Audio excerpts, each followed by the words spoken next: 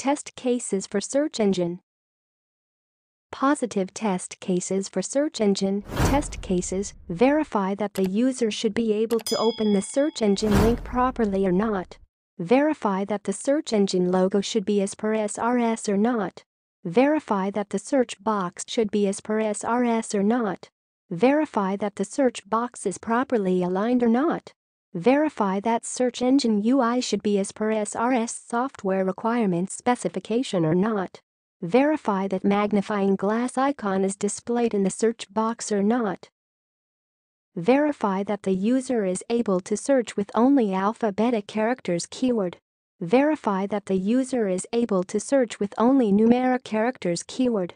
Verify that the user is able to search with only special characters keyword. Verify that the user is able to search with only alphabetic and numeric characters keyword. Verify that the user is able to search with only numeric and special characters keyword. Verify that the user should be able to get relevant search results or not. Verify that if there are more than expected search results, then pagination should be displayed. Verify that the response time for each search query. Verify that the user should be able to get a search result with maximum search keyword length. Verify that the user should be able to get a search result with the minimum search keyword length. Verify that the auto-suggested keywords should be displayed if the user enters characters in the field, e.g. test case. Verify the performance of the search engine. Verify that the user is able to change search engine language or not.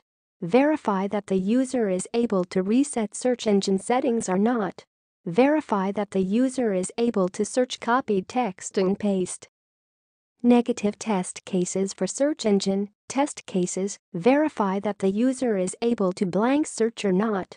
Verify that if the user enters %character in the search field, then the page should not be broken.